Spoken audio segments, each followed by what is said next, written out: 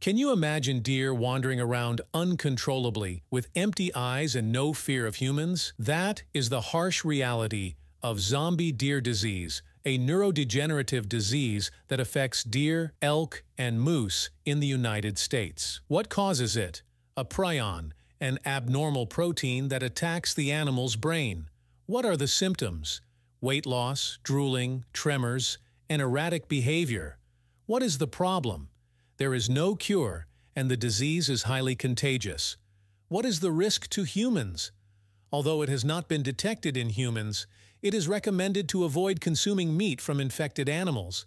What is being done? Possible solutions are being investigated, while surveillance and control of the disease are being intensified.